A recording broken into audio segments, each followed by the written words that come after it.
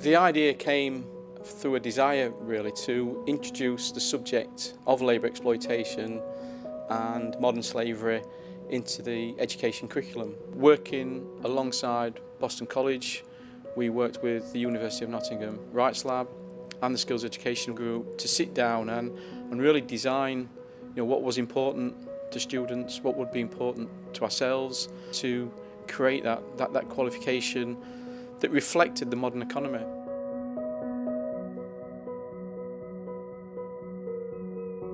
My role at the Rights Lab at the University of Nottingham is to help to advance understanding about modern slavery, about the conditions that lead to exploitation, and the work that I do is particularly about how can we make our communities more resilient against exploitation.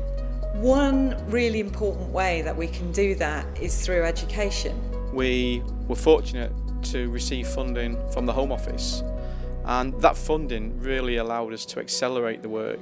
We've piloted it across a whole range of different types of organisation, from colleges to training providers, those people that are on apprenticeships, and in young offenders settings too. The course itself has been fantastic. The young people have gained so much insight into their own rights within the workplace. Learners have given really good feedback. They were loved that it was interactive, that it had quizzes, case studies, videos. There were a lot of really good tips just for getting a job. The scams were also very good because some of these scams are so realistic.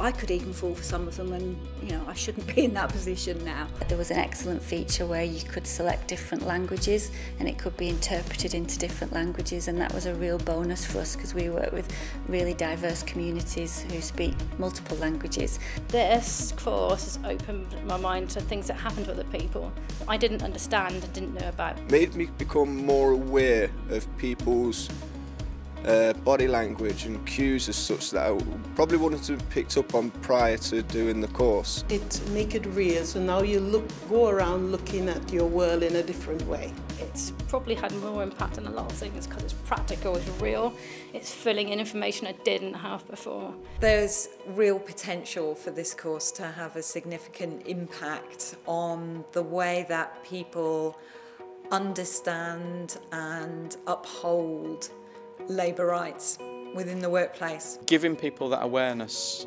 gives them the confidence and understanding, but collectively it makes the workplace safer for all. I think it's going to be a really important course for us, certainly in Greater Manchester. We run a huge programme of ESOL, and quite often at the end of their ESOL journey they are looking for work, so we would certainly look to blend this into part of the ESOL course. This information will be integral to having that positive resettlement opportunity once they go back into their communities and try to re-engage in the world that presents itself.